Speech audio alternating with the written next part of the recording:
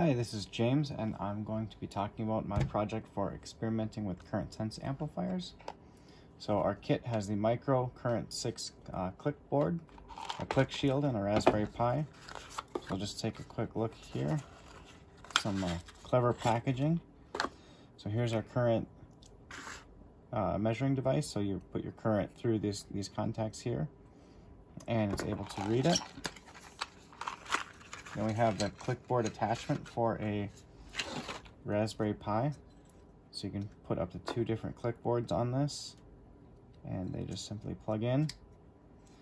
And then with the Raspberry Pi, that just plugs in. So as far as hardware goes, this is kind of what I'm planning on using. So run your program on the Pi, and you can read in the analog, the value of the current from this. So my objective is trying to make a safer 3D printer. I think I can look for 3 things on here. So number 1, shorted wires. For the heating element on the bed or the nozzle. Number 2 is opens, if any wires have fallen out. And number 3, the more tricky one, would be a fatigued wire. Fatigued or broken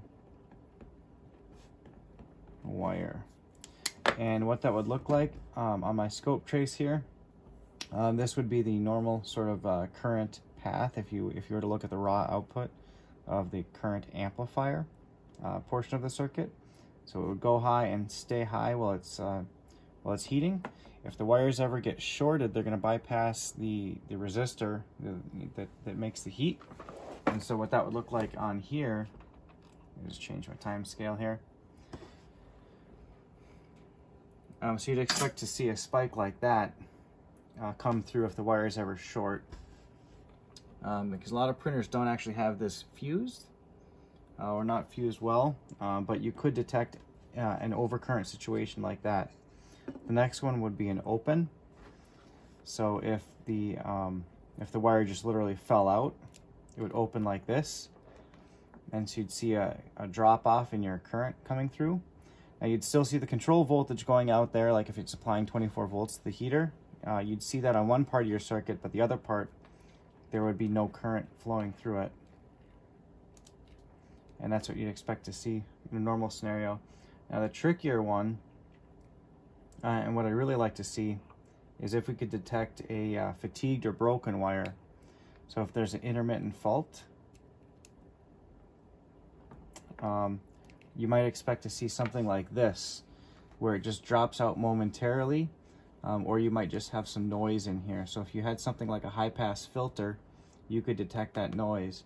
Now this, I've got a 20 millisecond time scale on here, so you're never going to detect this with the thermal runaway circuit or a software feature of a 3D printer. But through something like this can sample at a pretty high rate.